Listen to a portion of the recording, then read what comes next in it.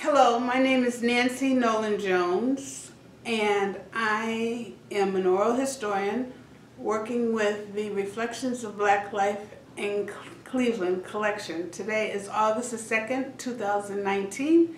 We are here with Dick Peery to do an interview that will kind of give us more background on his life and the life of Cleveland. Okay, so good morning. Hello. Dick, thank you so much for coming. For the record, we'd like to have your full name and birth date and where you were born. My name is Richard Peery. I was born June 12, 1934 in Wabasha, Minnesota. Oh. I'm sure everybody knows where that is. I don't think I know where that is, but it is one of those small towns that we were talking about earlier. I guess you call it small, a population of about 2,500 people. And my father was a railway mail clerk, and somehow he got assigned to that town by the post office. So the family was living there when I was born. We moved away when I was 2 years old, so I have no recollection of Wabasha, Okay. although I heard stories about it all the time I was growing up. But for anyone who's interested, if you ever see the movie Grumpy Old Men with Jack Lemmon and Walter Matthau, that was set in Wabasha. No kidding. So, yeah. And I guess one of the interesting things about it was while we lived there, we were the only black family in the town, and I guess for many decades we were the only black family that lived there, even long after we were gone. Yeah. But as I say, I personally know little about that because I grew up in Minneapolis. Right. Tell me about your dad and your mother and even your grandparents. Where did your parents?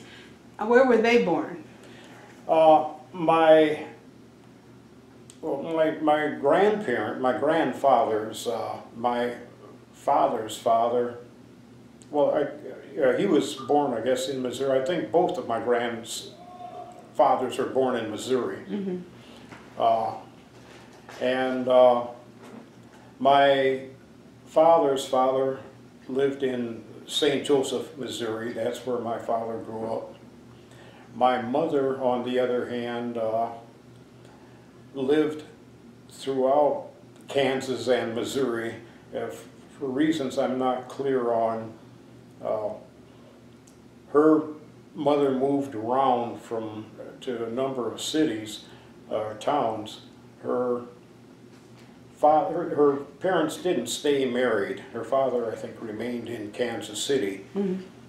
And my mother was actually born in Kansas, a little town called Oswego, Kansas. She was born in 1894, so she remembers from when she was a 4-year-old. They were living in Junction City at Fort Riley. She remembers talk of the soldiers being shipped out to the Spanish-American War. Wow. And she went on to attend college. She graduated from high school in Kansas City, Kansas, and went to a 2-year teacher's college in Des Moines, Iowa. And then she taught for a year or two in Mound Bayou, Mississippi, a thriving all-black town in the Mississippi Delta at that time. And she taught also for a year in Albany, Georgia. She worked for the American Missionary Society. Mm. And then she and her mother were living in St. Joseph when she met my father's family, and they got married. They had their first 2 children there. My father, incidentally, was a veteran of World War I. Ah. He was in intense combat. And remind me where St. Joseph's was again? St. Joseph, Missouri. Missouri, yeah. Okay. Mm-hmm. In any case, they got married. My 2 oldest brothers were born there. And when my father came out of the military. He wound up with the job as a railway mail clerk and wanted to get out of the South, and so that's how he got transferred to Minnesota. And one thing they kept doing, they kept having children, so they finally stopped with me as number 7. Yeah.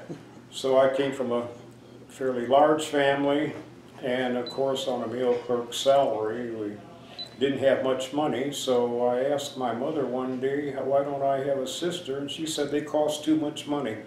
So we were just 7 boys. 7 boys, and you're the 7th. I'm the 7th, yeah. Isn't that interesting? And the girls cost too much money. Yeah, yeah. That's cute enough. So of course your mom was a homemaker. She stayed home raising the family. Mostly she stayed at home, yeah. After, by the time I came along, of course, she had plenty to do at home. I would say so.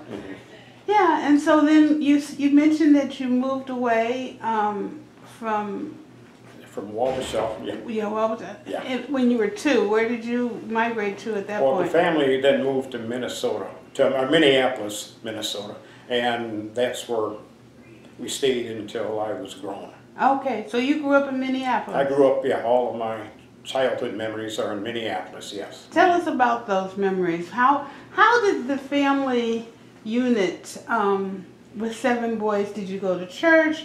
Who was the disciplinarian in the family? Well, a lot of people, I think some of the neighbors said we were undisciplined, so I don't know. But, yeah, well, it's a funny thing you ask about church. We weren't really much of a church-going family, but in Wabasha, as I understand it, there were only 2 churches, and one was Catholic and one was Episcopal. And we weren't Catholic, so family was going to an Episcopal church there. And then when we moved to Minneapolis, there was the one black Episcopal church in the city, and so I attended that when I was really very young. But we weren't regular church-going family. I did then attend the AME church for a time too. But got kind of a broad view of the various religions. Did you have big family dinners on Sunday like you hear different people speak of in the South? Then, because Minnesota living is quite different from Georgia or Alabama, so.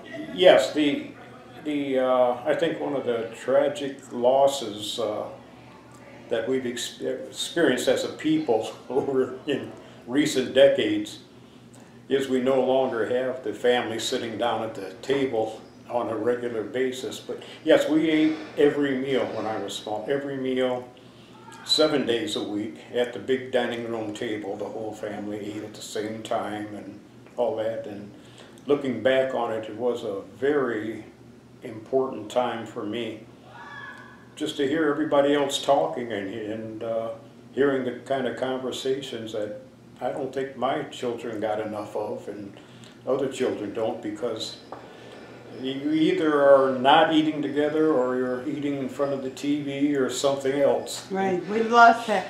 So yes, because that was a time where you could catch up and update on what everybody else was doing. And yeah, and we learned what we're supposed to do at the dinner table. Right, right. And so, yeah, I grew up, as I say, in Minneapolis. In the schools, there never was I never attended a school or a classroom with a black majority. We were always a minority all through school. And in fact, in Minneapolis at that time, they did not hire black teachers. They refused to do so. So all of my teachers were white all through school. In fact, that practice was only broken up, I think it was about 1947 or 48 when the Cold War was heating up. And the local Communist Party members picketed or passed out leaflets at a school board meeting, attacking the school board for racial discrimination because they refused to hire Negro teachers.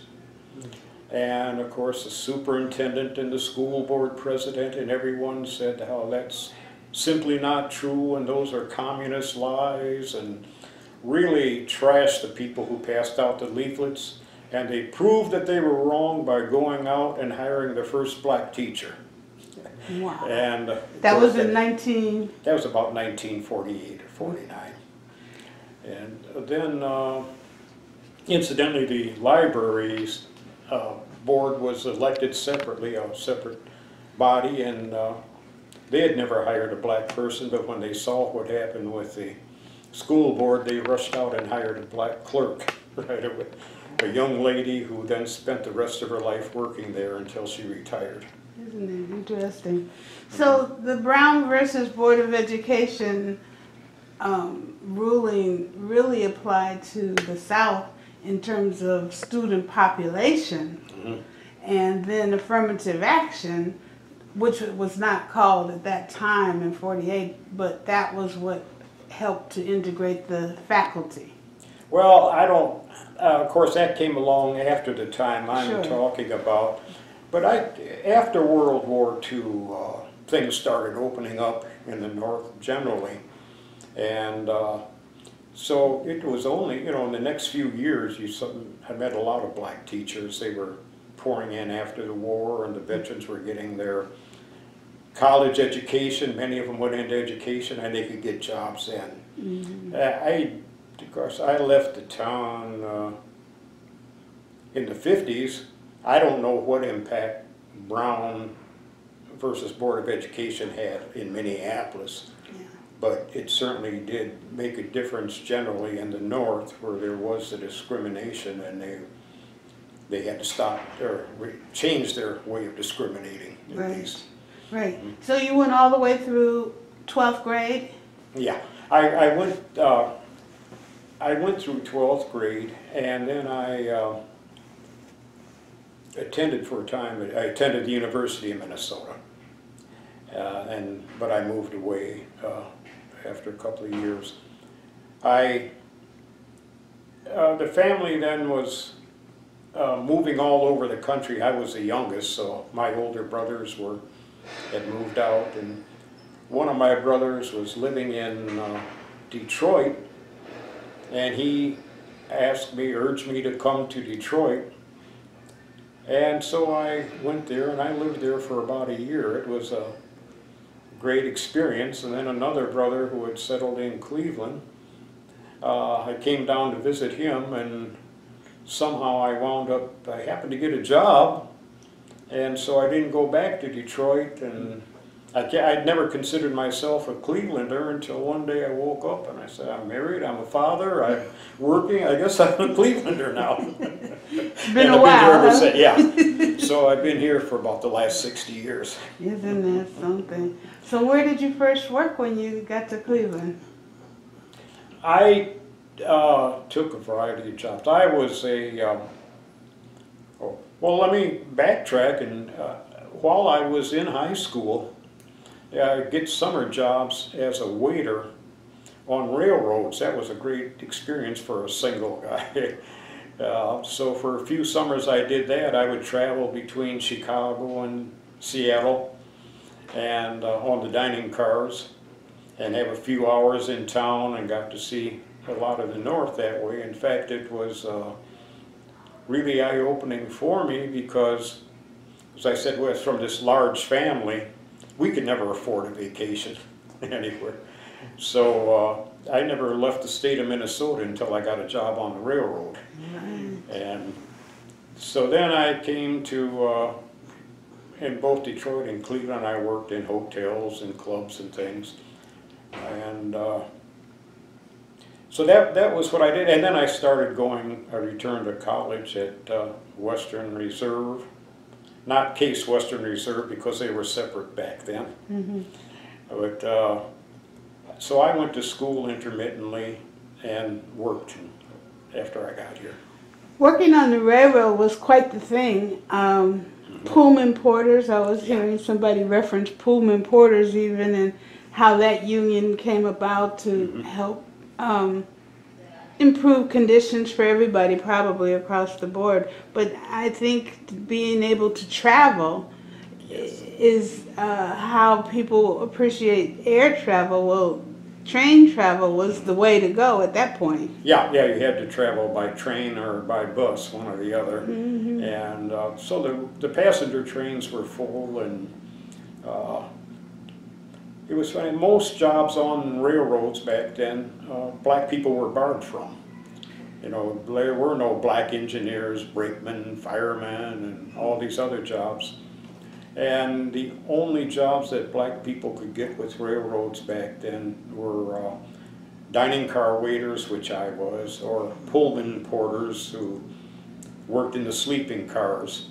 And they were considered really good jobs, and people who had those jobs were very often the pillars in their black neighborhoods back home, because they had steady incomes and they were looked up to. And many of the political and business leaders of the last 40 years, 50 years, had done those kinds of jobs to get started. They were really kind of an underpinning. The railroad jobs and the post office really held the black community together economically. Right. In fact, and I say I worked as a waiter, another dining car waiter whom I never worked on a crew with him, but I saw him in the commissary and we got to know each other, was law student Carl Stokes up in Minnesota. And that's where I first met him. Ah. And then when I moved to Detroit, I remember working in a hotel one day serving a banquet, and we're sitting around, of course, waiting for whatever we had to wait for before we went to work. And I got to know, had a nice conversation with another waiter there who actually wound up giving me a ride home in his car.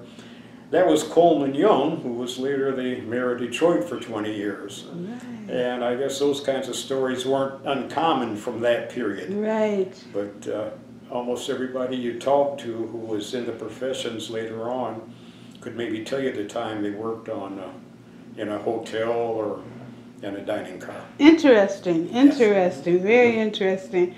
So as you migrated to Cleveland, we'll just kind of get to the, move along in the trajectory of your life. You met your wife, Yeah. Cleveland? I met my wife in Cleveland.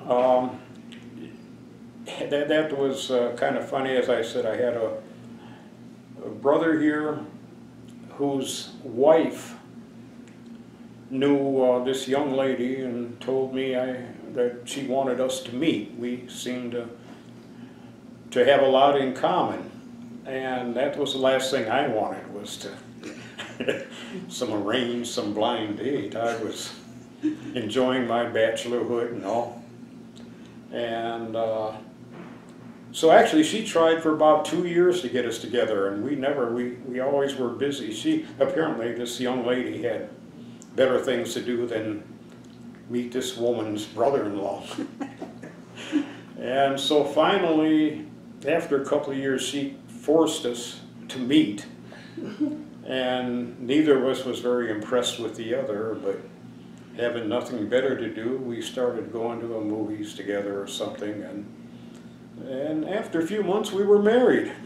Wow. And we stayed that way for 50 years. Isn't that, they don't make them like that anymore.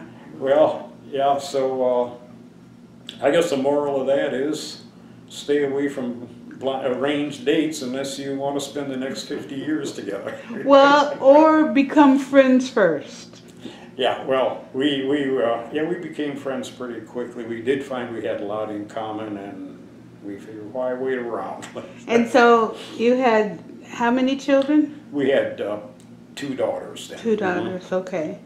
Yeah. And I do know one of your daughters, very lovely person. Well, thank you. Yes, very lovely My person. wife, by the way, she passed away after 50 years of marriage, so now I'm a widower. Yes, and I did not hear about that until after the fact, or you would have seen me, you know, there at the services, and so my condolences for that. I'm sure that's a huge adjustment in your life that you're still navigating. Well, I'll tell you about that. She developed Alzheimer's, Ah, which I always say was a real, I mean, if I can joke about this stuff, it really took me for a loop because she was younger than I was, and I always assumed I got someone to take care of me in my old age. yeah. Well, what it was, even though she was younger than I wound up taking care of her for the last 7 years of her life, and people have said to me, oh, gee, that must have been hard, and that was a real adjustment, and I tell them, no, that was the only time in my life, I think, where I had no misgivings or questions or doubts about what I was doing. I knew what had to be done, and I did it, and it was, while it was sad in many ways, it also was clear what my purpose was, and so in that sense it wasn't as bad as it sounds. Sure. The loss was bad, but the duty was not hard to fulfill. Sure. And it was kind of a long goodbye, Yeah. so it wasn't sudden. Yes, you talked about making adjustments. Yeah, knowing the course for over the years where we were headed, there was adjustments going on, psychological adjustments all along, so when it finally happened, you knew it was time. Yeah, you knew it was time. Yeah. Well, Godspeed.